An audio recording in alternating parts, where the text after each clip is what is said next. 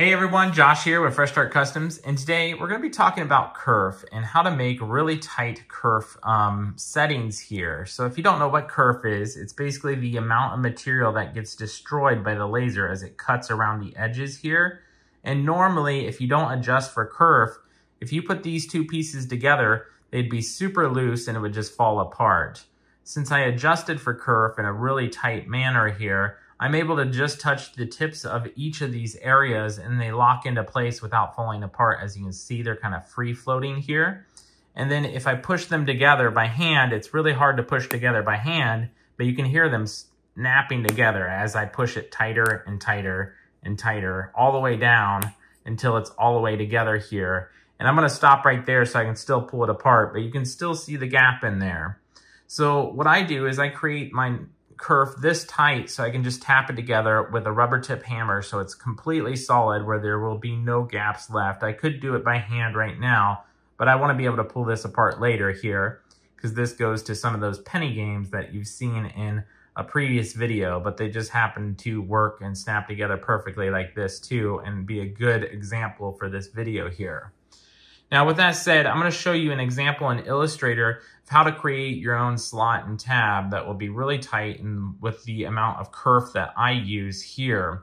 The reason why I do it so tight is I do this so you don't have to use glue. A lot of people use glue and they don't adjust for kerf, and then it's just kind of hard to hold something there, wait for it to dry, and then you can assemble the rest of your item. But this, you just kind of place it in place, hit it with a rubber tip hammer, it snaps into place and it's good to go. So let's jump over to Illustrator. I'm going to show you the slot and tab system that I use, and then you can kind of work off of that from there.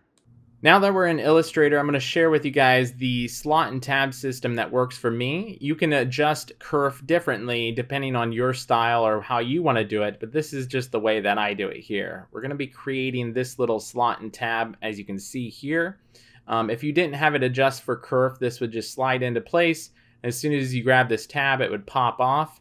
And with our adjusted one over here, it'll be tighter where it'll slide into place. You'll hammer it down with like a rubber tip hammer and it'll lock into place here and it won't just pop off there. The reason why I put varies between 0.125 inches and 0.138 inches is because proof grade material can vary that much.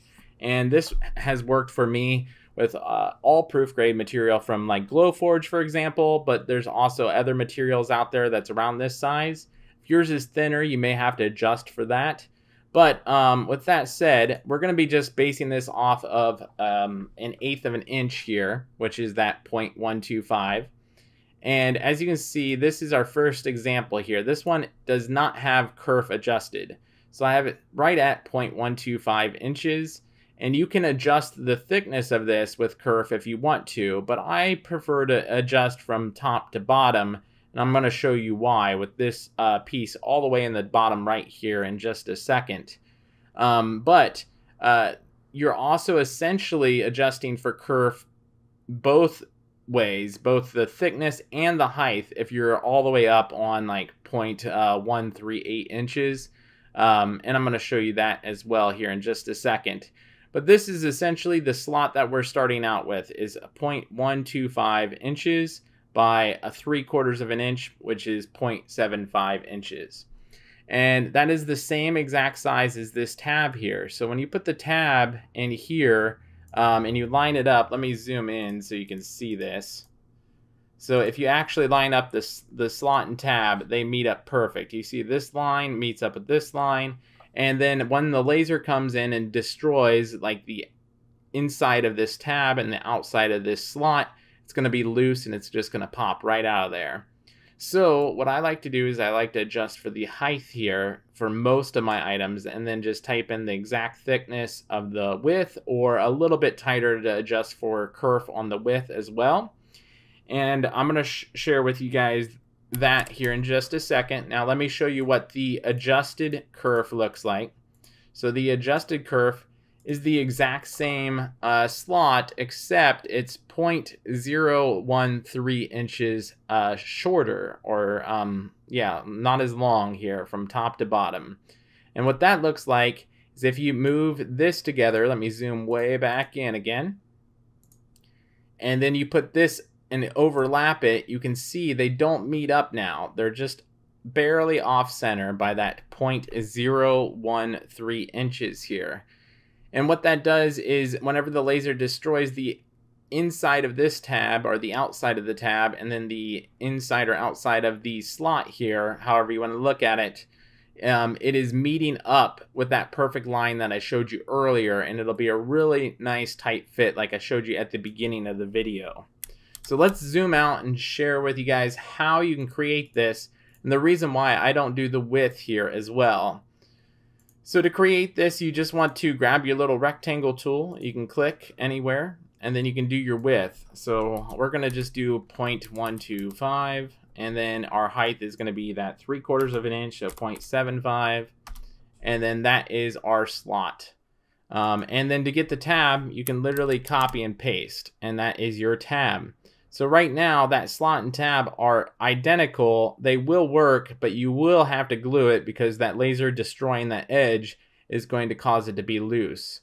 So now we have to create the actual outside of our design here. So kind of like this square here, you can use any type of square that you want, any size. We'll just go ahead and hold shift. We'll make it this size here. That looks good. We'll highlight them both, and we're gonna align those just so they're centered and cohesive here. And then I'm gonna just copy this over, and this can be our little tab. I'm gonna shrink it down a little bit. We don't need it to be that big. And you can align that on the edge of your tab here. When you have that highlighted, just grab your Pathfinder tool. If you don't have it, click on Window, choose Pathfinder, and then you can come up to Unite. And now we have our tab and slot system here. So now that we have the tab and slot here, I actually didn't center that. Let me go ahead and center that really quick. I'm gonna undo and center this, and then we're gonna weld it together. There we go. So now that we have our slot and tab system, they're not adjusted for kerf right now.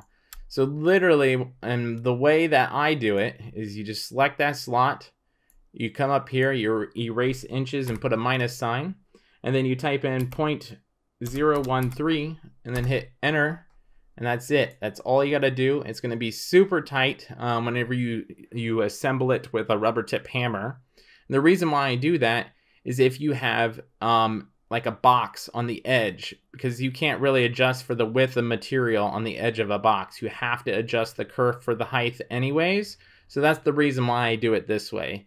You can do it however you want. Like I said, you can adjust for both the width and height, so it's super ultra tight, and that's what I kind of do here because this works with this variation between this, in my experience, with a Glowforge.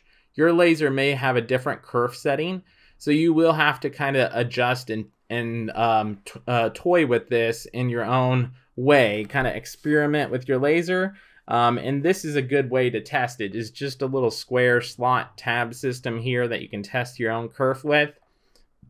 And to create the actual like edge of a box here, it's literally the same thing. You just go to the inside of your slot here. And after you have it all adjusted for kerf like this, all you got to do is go back up to your Pathfinder, and then you'll click on minus front or back, depending on what it is. I think the slot is in the back here. There you go. And that is how you create that. Now you have that offset. If you can see that, let me zoom in so you can see that.